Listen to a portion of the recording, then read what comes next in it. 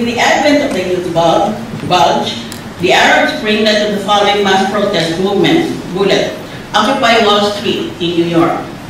Bullet. Gezi Park protest in Turkey. Bullet. Sunshine protest in Taiwan. Bullet. Occupy Central in Hong Kong. But despite the publicity, in the ultimate analysis, technology is a neutral variable. It has its strengths and its weaknesses. Twitter and Facebook are effective only to a certain degree. Many technological filters and firewalls have been created in sophisticated countries, such as China, Russia, and Iran. The Facebook and Twitter accounts of protesters have been infiltrated by pro-government spies and hackers. Politicians in power, notably in the Philippines, set up a myriad of fictitious accounts so that they can manipulate campaigns of disinformation. One drawback of new media activism is that it might be strong on rapid mobilization, but it is weak in long-term strategic thinking, collective organization, and issue-specific sustained advocacy. It has often failed to produce results. For example, allow me to raise the question, what does a million people march in Odessa achieve with respect to government reforms?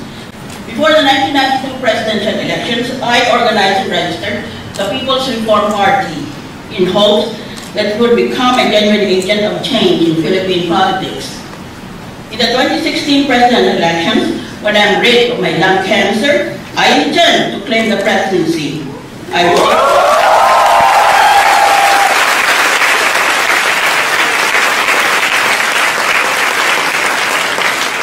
So that I can impose in Philippine politics what we need so badly: internal discipline, a defined vision and policy agenda, internal exercise of democracy, and a mass cross-sectoral base.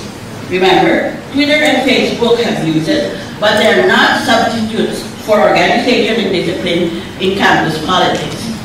Across the electoral cycle, the United Nations Development Program advocates the inclusion of youth in formal politics in order to overcome authoritarian practices and the inclusion of youth in new formal decision-making. In fact, should I be elected president, I intend to appoint a cabinet, half of whom shall be from the youth sector, and half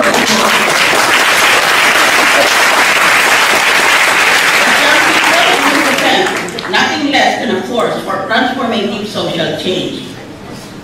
Yan sa mga gobyerno natin, tandaan nila eh.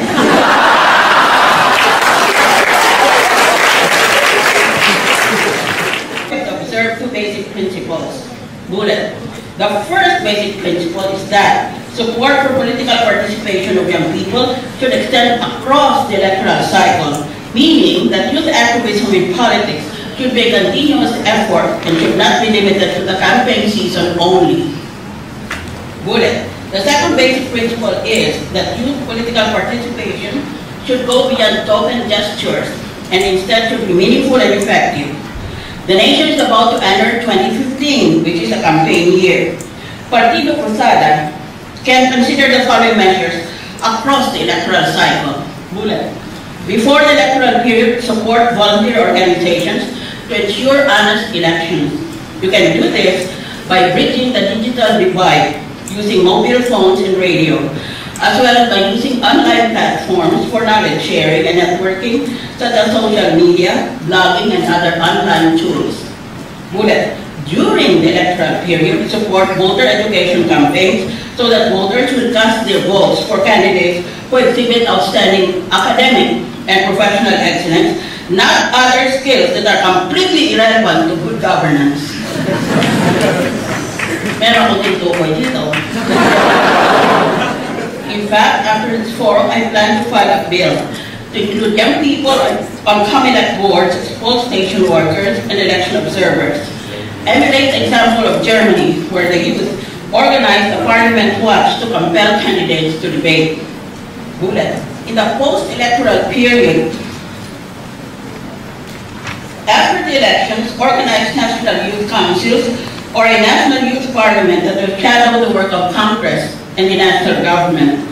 This youth parliament should have access to executive departments and to Congress so that it could influence national youth policies. Among my ideas is an internship scheme for students in Congress, which I began during my first term as senator. Youth political activism will be a definite service both to God and our country, which is gripped by so much corruption and poverty that it can reduce you to tears. However, let me use the encouraging words of the poet who wrote, God moves in a mysterious way, His wonders to perform. He plants His footsteps in the sea and rides upon the storm. Deep in unfathomable minds of never-failing skill, He treasures up His bright design and works His sovereign will. People of Ateneo, pray to our Lord.